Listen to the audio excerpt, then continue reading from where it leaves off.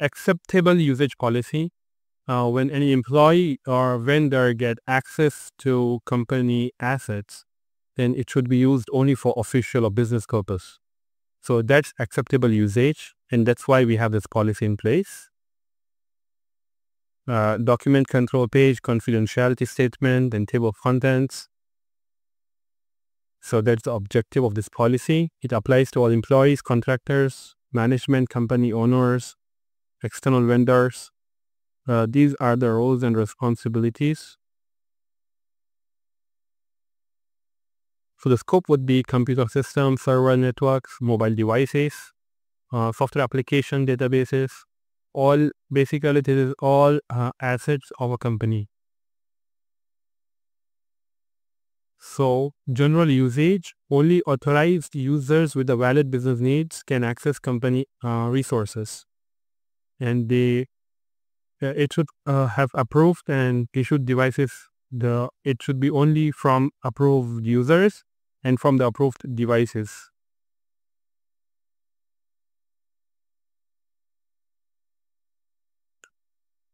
The user access responsibilities.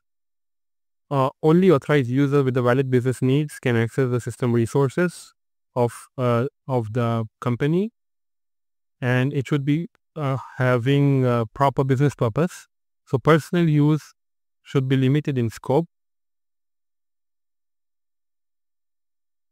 The unacceptable activities, like employee should not upload any documents to the Google Drive or access or share information outside the job function. The employee cannot use another user account or password, so that's unacceptable use. So we have a list here. Now, apart from these things,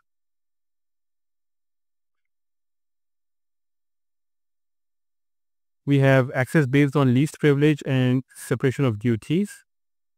So use of share or generic or default vendor accounts is not permitted.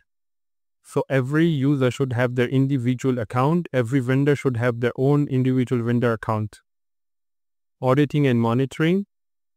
So detailed auditing and monitoring of the system activities, user action should be done. Data protection standards. So data protection standards, data encryption requirements. So all confidential or sensitive information should be encrypted at rest or in transit. Encryption keys must be managed using a centralized key management solution. So that's one encryption requirement. We do have endpoint security. So the company laptop should be encrypted by BitLocker, having antivirus or anti-malware protection running.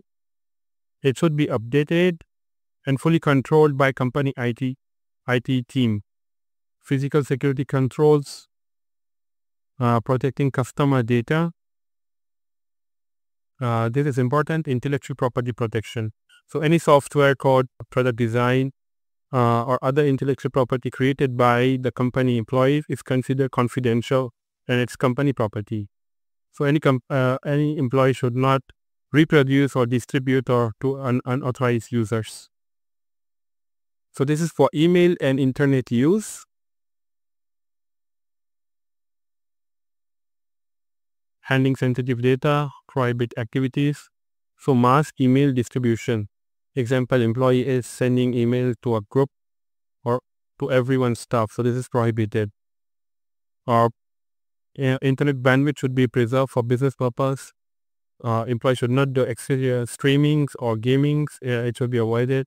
So it should not be used for personal use. It's all internet and company assets should only be used for official purpose.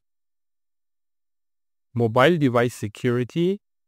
So employee using mobile devices, it should have a passcode or password protection. Remote wiping capabilities should be there. So we have something called as MDM, Mobile Device Management Solutions.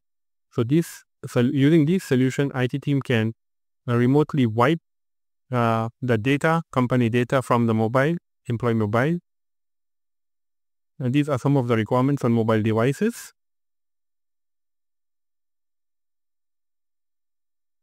And accessing and syncing corporate data. Data should be containerized within the managed environment. So we have for both iOS and Android. And we should use MDM solutions, mobile device management solutions.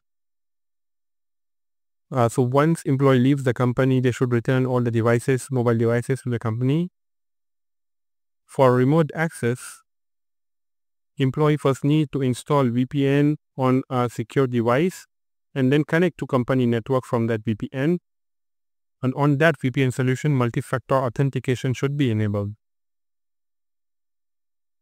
Now for security incident handling and reporting, if there is any kind of incident occurring, then this is the procedure employees should follow. They should report it to security team. Isolate the asset which is affected.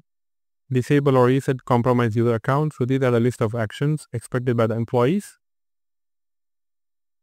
And apart from other things, these are generic template, employee training and awareness. So all employees should undergo training on acceptable usage policy, and this should be repeated at least once a year. Compliance and monitoring, apart from that escalation matrix, and if anyone needs any exception from this policy, then they can follow this document, which is policy exception form. This is policy reviews and updates. And this is employee signature. So employee should read this policy and sign this document and share it back to HR team. HR team will protect this document. So this depends on regulatory requirements. Example, if we need to say for Malaysian-based entity for 10 years, so HR team should preserve such documents for 10 years.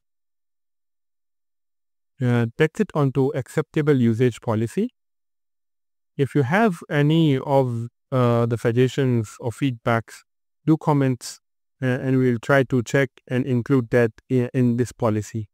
Thank you.